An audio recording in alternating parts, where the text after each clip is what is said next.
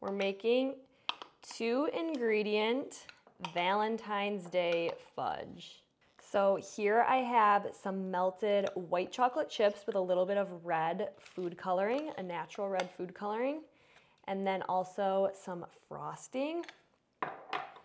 So I just used the entire bag of white chocolate chips and I melted them and added a little bit of red food coloring.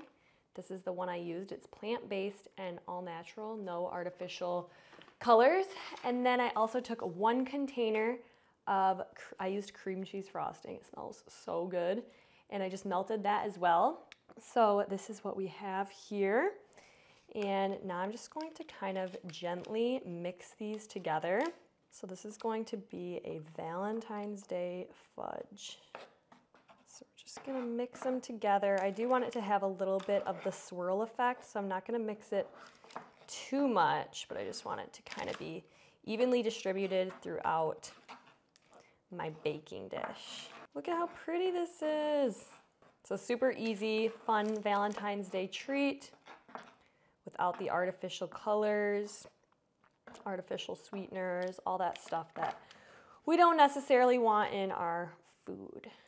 So that is literally it, but I am going to, let me smooth this out real quick. I'm gonna add a few extra toppings just to make it a little bit more fun, but you could totally stop right here if you wanted to.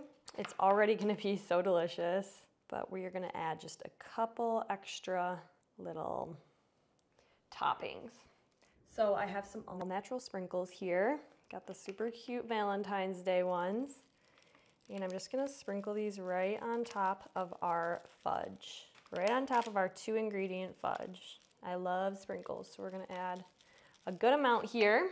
And then I also got some of these freeze-dried strawberries, and I thought that these would be really cute to sprinkle on top as well. I'm just gonna kind of crush them up a little bit. I love freeze-dried strawberries. They're such a fun little treat, and I feel like this is making it extra Valentine's Day. So I'm just sprinkling these right on top here. Just gonna do a few more. I think it'll also add a nice strawberry flavor that'll taste really good with that cream cheese frosting. And I'm gonna kind of gently press those strawberry pieces in. Did you guys know it was this easy to make fudge? I had no idea until I recently saw a similar recipe, but they used peanut butter and vanilla frosting. So I wanted to try it with some white chocolate chips and make it into a fun Valentine's Day treat. And then just one more thing we're gonna add is this decorating sugar in the color pink.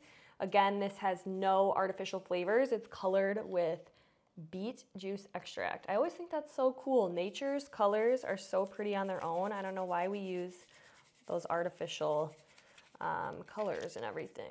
So they're not good for us, and nature makes such pretty colors on its own. So added those on top, and then maybe just a couple more of these sprinkles. Okay, I think that looks perfect. Just gonna gently press that in. Now I'm just gonna take my little chip clips / clothespins off. I always put these on to hold the parchment paper in place. So we are done with those, so make sure to take those off. And now I'm going to put this in the freezer. I literally cannot wait to try this. It smells so good and it looks so pretty, the perfect Valentine's Day treat. So it's gonna go in the freezer for a couple of hours or just until it hardens completely, and then we'll cut into it. All right, guys, our Valentine's Day fudge is nice and solidified. It was in the freezer for, I'd say, maybe an hour or so it actually didn't take very long. I'm just gonna get it right out of our baking dish. All right, guys, how cute does this look? With all those Valentine's Day colors, we have kind of our white chocolate and the pink swirls, our freeze-dried strawberries, the sprinkles. So we're just gonna cut this into little squares here. Mine is still pretty hard. You can let it sit out of the freezer for a little bit if you want it to be easier to cut, but it's okay if it doesn't look perfect. You kind of want it to break into little pieces like this anyway.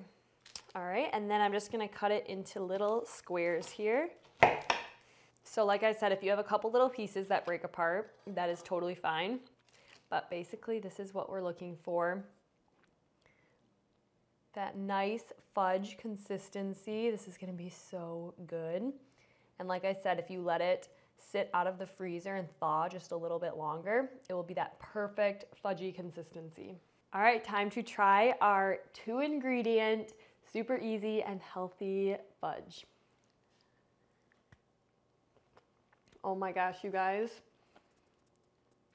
It is amazing. Tag me in the comments and let me know what you think if you try this out.